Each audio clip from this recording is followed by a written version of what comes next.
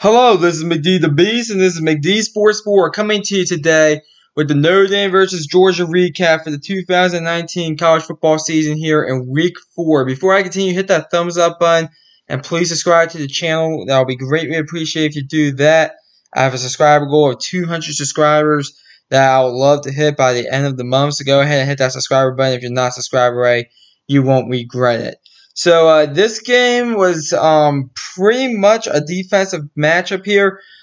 Give Notre Dame credit. They played their tails off, but at the end, I'm going to be honest with you, that home crowd is not going to let Georgia lose. And that was probably your main difference, that home crowd, as Georgia picked up the 23-17 win.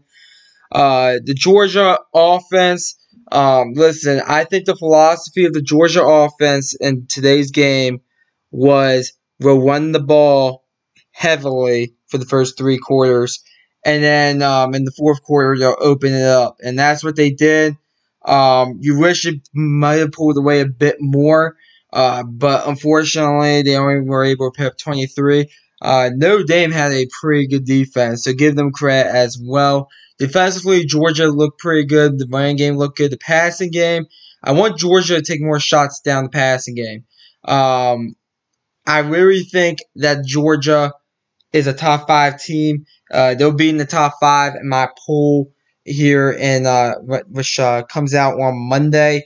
You'll see them in the top 5. They do have the best win in college football, in my opinion. So that's the good news if you're Georgia right now. Notre Dame, listen, they played a lot better than I thought they were going to play. Really good defensively. Offensively, they looked better than I thought they were going to look. But at the end, I just couldn't see Notre Dame getting this win, especially in Athens. The way that crowd was in Athens, there was no way Notre Dame was going to get this win.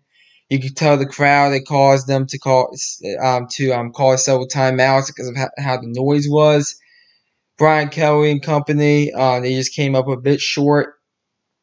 I do want to say this though about the Notre Dame playoff hopes. I know at the end there, Gary, I forget his last name, the guy on CBS, the co-commentator on CBS. I know he said Notre Dame still has playoff chances. Listen, they don't have playoff chances. And the reason why I don't think they have playoff chances is because of Michigan. Michigan will be going into the Notre Dame game with at least 2 losses, I think. So, and they already have one of them now. So I think they'll lose another game before the Notre Dame game, Michigan will. And I just don't think it's a strong enough resume. Now, granted, they deserve credit for keeping this one close. They had a lead at halftime. They got a huge break when Georgia muffed that punt. I mean, if Georgia didn't muff that punt, this game would have been 23-10 Georgia, and we would have been talking about a different game. So, overall, give Notre Dame credit, but unfortunately, I think college playoff hopes, I kind of think they're done with this year. Now, it doesn't mean if you have a bunch of 2-loss conference champions of Notre Dame sitting there at 11-1, doesn't mean they deserve to get in, because I do think they'll get in. But I think with how they played last year against Clemson, and with them already having 1 loss against a team that's better than them, in my opinion, I just really feel like Notre Dame, their playoff hopes are dead. But they could come back if you have some 2-loss conference champions in the Big Ten, SEC, even though I think a 2-loss SEC champion will get in no matter what, or in the Big 12. So we'll see what happens. But overall, Notre Dame college football playoff hopes, I think, are kind of dead. New Year's Six Bowl hopes, though, definitely a lot. Let's talk about the other games that happened here. Oklahoma State versus number 12 Texas. Texas, they held on despite muffing 2 punts, 36-30. Listen, Texas, I still think Oklahoma's better than you. I think Oklahoma's going to beat you here in a few weeks. And they'll probably beat you again in the Big 12 championship. And you could lose a game elsewhere. So we'll see what happens with Texas. Oklahoma State, they're one of those teams that they're going to just be middle of the road. They got a few lucky breaks to make this closer than it should have been. But overall, Oklahoma State, I think, is a bowl team. Arkansas, they lose to San Jose State. Big win for San Jose State on the road. That's a big upset right there.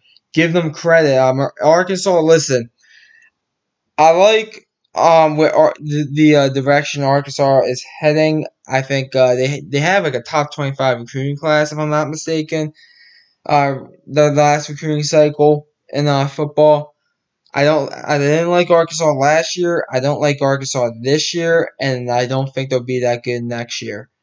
Arkansas, I mean, you guys really embarrassed the SEC today, losing to San Jose State, probably your worst team in the Mountain West. But good win for San Jose State.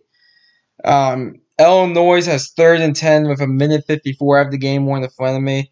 Illinois has 3rd and 10 with a minute 54, down by 4. 42-38. Nebraska right now in that game. Halftime in the Colorado ASU game. Colorado, they're up on number 24. Arizona State on the road 24-21. Fresno State is up on Sacramento State 14-12. Washington State, number 19, Washington State. They're up on UCLA 21-17 midway through the second quarter.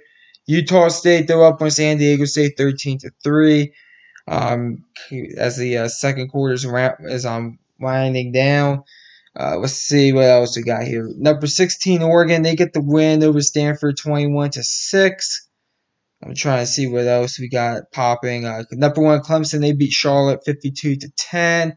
Number 21, Virginia, they were down 17-0 against Old Dominion, but they came back and won at 28-17.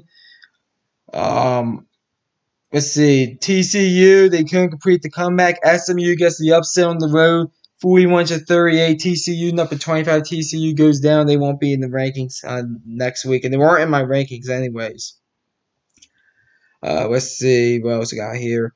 Mississippi State, they hold on against Kentucky, 28-13. Miami, they beat Central Michigan 17-12. That's kind of concerning if you're Miami. And I know Miami fans are livid after this one.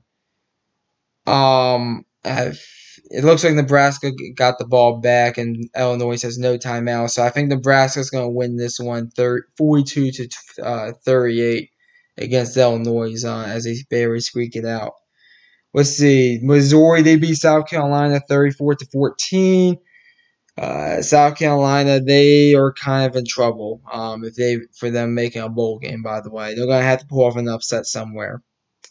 Or probably 2 upsets, honestly. West Virginia, they escaped Kansas with a 29-24 victory. New Mexico, they beat New Mexico State in a shootout 55-52. That looks like a pretty good game right there. So that's good for the in-state rivalry, a good game there. Liberty, they beat Hampton 62-27. Eastern Carolina, they beat William and Mary 19-7. That's not that impressive. FAU, they beat Ragnar 42-7. Arkansas State, they beat I think Southern Illinois 41-28.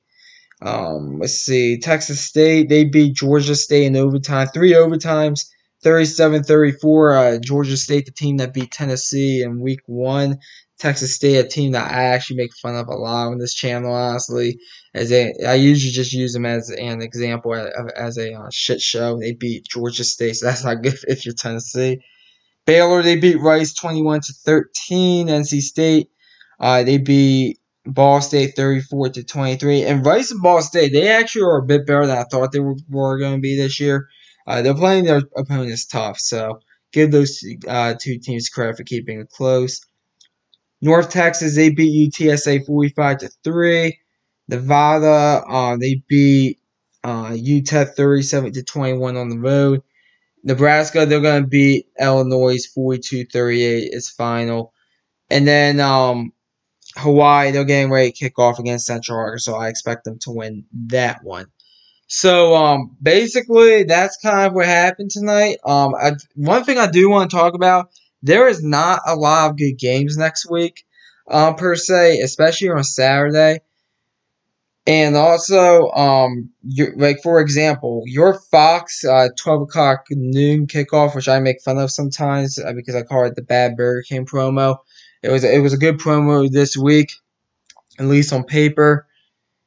They have Texas Tech versus Oklahoma. That's not going to be a good game. CBS has Ole Miss versus Alabama. That's definitely not going to be a good game. You know that Alabama has outscored.